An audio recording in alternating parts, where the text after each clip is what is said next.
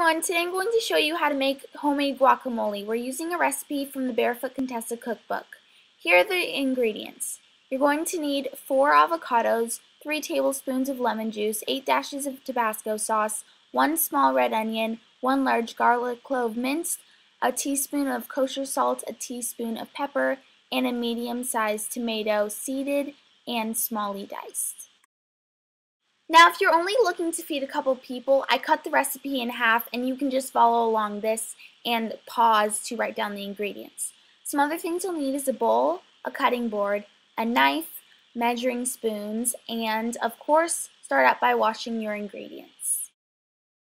Also remove any produce stickers and start to halve your avocado. The way I like to do it is cut it lengthwise and then cut around the big seed. Once you have cut all the way around, break open your avocado and remove the seed using the tip of your knife.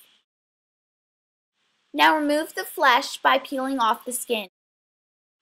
If your avocado is ripe, it should be pretty easy to do this.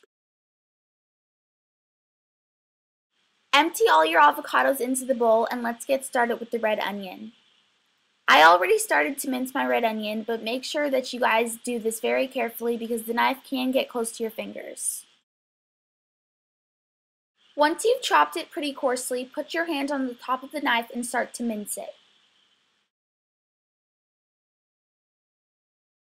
Now slice your tomato in half and then quarter it and then chop it lengthwise and finally mince it. And don't forget to mince the garlic. Half your lemon and squeeze 1 tablespoon of lemon juice.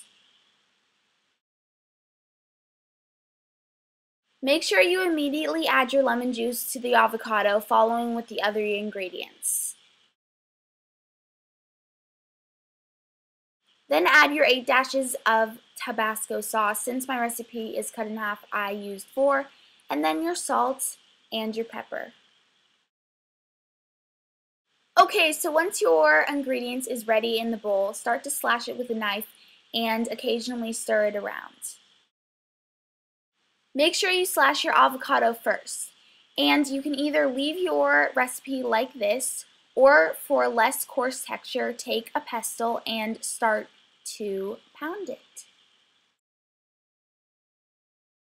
Once you've stirred it up and then scraped off your pestle, you can taste with some lemon juice, Tabasco sauce, salt, or pepper. And make sure you stir in your last minute touches. Hopefully you haven't thrown out your seeds, so place it in the center for it to prevent browning and then cover with saran wrap if your guests are coming later. Then serve with salsa and chips and boom, you have an instant crowd pleaser. Thanks for watching and I hope you guys enjoyed this. Bye! And if you enjoyed this cooking video, please give it a thumbs up and check out my beauty channel.